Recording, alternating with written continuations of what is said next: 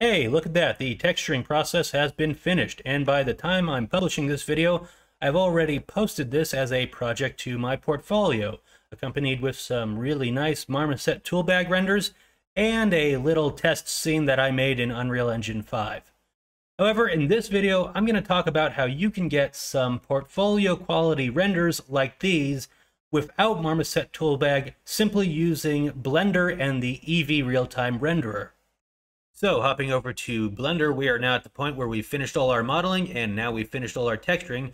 So the first thing we need to do is compile all our materials in Blender so we can set them up for our final renders. And I know what you're thinking. What? Really? A material setup video for Blender? Isn't that just kind of basic? Are you really basic? And I say, shut up. Yes, this video is very basic and it's more aimed towards beginners, but I also got a few extra tips in here to help make your models look extra beautiful for when you're trying to render in Blender Eevee. So, okay, let's jump into it. And as usual, if you're having any technical difficulties with any part of this video, or you just want to receive some feedback on a project that you're working on, then please consider joining the Discord server linked in the description below, where there's a community of people who would be happy to offer you any advice on any projects that you're working on. So over here, I have my texture exports from Substance Painter, and I exported my textures to be appropriate for Unreal Engine, which means that for each material, the bayonet, the main gun, and the magazine, I have 3 texture maps. This includes the base color, the normal map, and an RGB channels texture, which has the ambient occlusion, roughness, and metallic all packed into separate RGB channels. And since this texture map is packed in that order of ambient occlusion, roughness, and metallic, it's often referred to as an ARMS texture. All right, so let's get started. I'm going to drag off a new panel here. Let's go to our shader editor. And here in the viewport, I'm already in the texture shader viewport.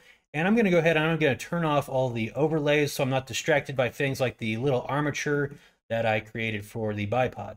All right, so I have my material selected, which is the material for the main gun. And let's go ahead and drop in our texture maps. So this is my base color. This is the ARMS texture, which has our ambient, roughness, and metallic. And this is our normal map. Now make sure when you drop in your normal map that it's switched from sRGB to non-color data. All right. So next, let's go through the process of creating some utility nodes, which will help to translate our texture maps onto our material. So the first thing we need to do is I'm going to create a separate RGB node, and I'm going to plug in our ARMS texture map into that. This way I can access and separate all those individual texture channels from the ARMS texture map. So the red is our ambient occlusion, and I want to add that on top of our base color. So I'm going to add in a mix RGB node. I'm going to switch that to multiply. I'm going to make a little bit more space here so you can actually see what I'm doing. All right, so that's switched to multiply, and I'm going to increase the factor to 1, and I'll plug in both of our base color and the red output, which is our ambient occlusion. All right, good. So now let's hook up what we can from our texture maps onto our material shader. So this will go into the base color, and that has our base color and ambient occlusion added together. The green is our roughness channel, can go right into the roughness slot, and the blue is the metallic. Okay, now let's go ahead and create our normal map node, which we will plug in our normal texture. The normal map node is set to tangent space, which is good, and that'll go into the normal input on our shader. All right, now you might think that things are looking all right, but once you go ahead and start creating a scene, you're going to notice that, yeah, things don't look quite right. For one, we exported Unreal Engine texture maps out of Substance Painter, and there's a little bit that we have to do to get this to work properly inside of Blender. For one, Unreal Engine uses a DirectX normal lighting workspace, and Blender and Unity, for that matter, use an OpenGL.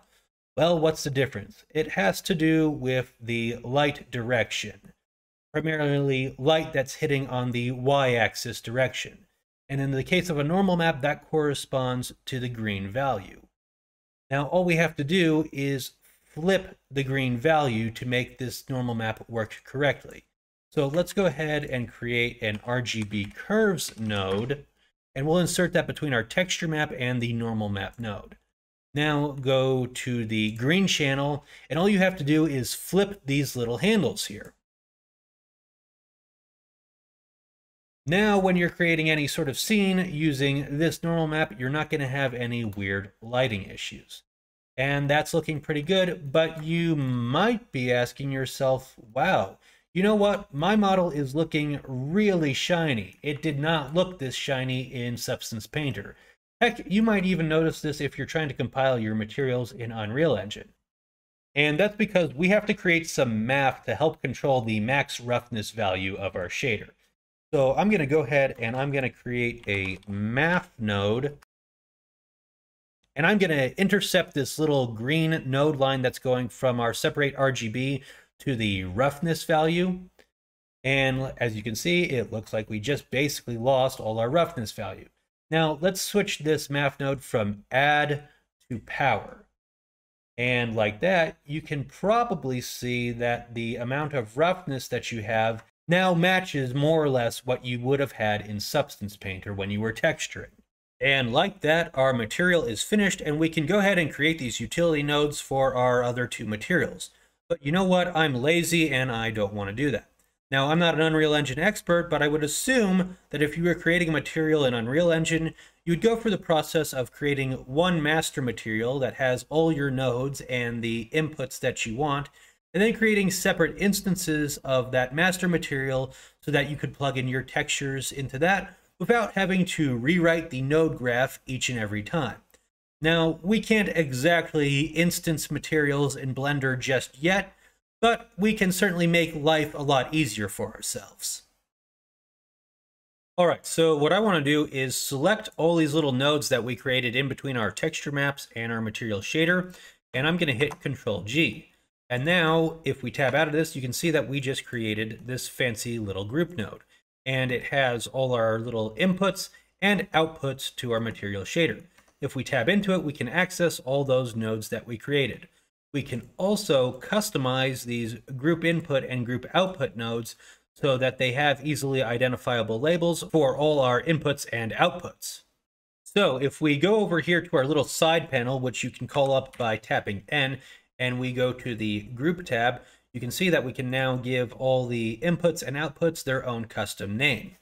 So let's go ahead, and we know that this is the arms texture, so I'll call that arms. We know that this is the base color, and we know that this is the normal map. And you can even change the order of these by clicking these little arrows here. We can also do the same with our outputs.